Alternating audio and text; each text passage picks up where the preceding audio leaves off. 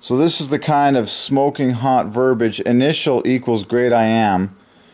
And the beginning of a word, like the first letters, of course, your initials, to initial something. And then dig into the roots, get more gold on that. In idiom, from the Latin, just like beginning parallels I am. But it's just too perfect. So this equals great I am. And when you first get the eureka, so this is I am at the front, and then you add it up. Oh, 21, 21. That's 42. You need another 9 to make great, and there it is. These 5 letters equal 51 equals great. Great I am equals Gematria. And this is like the beginning. Initial. Existing or occurring at the beginning.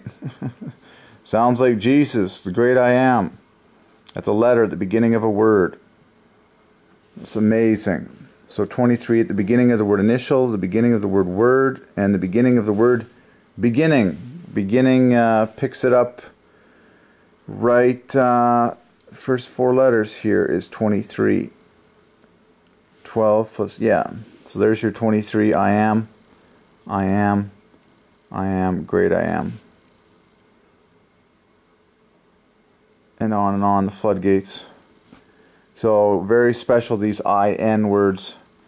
God is inimitable, so good or unusual as to be impossible to copy.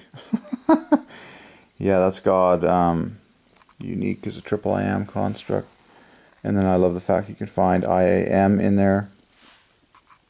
This whole thing will be there's a lot of cool stuff in there. In fact, if you're really good, you'll do this. You'll take the I-A-M verbatim, and then you'll notice that there's 4 plus 2s left over, which is 4 I-Ams. So overall, you have 5 I-Ams in this design. And then the rest of the letters divided by 3.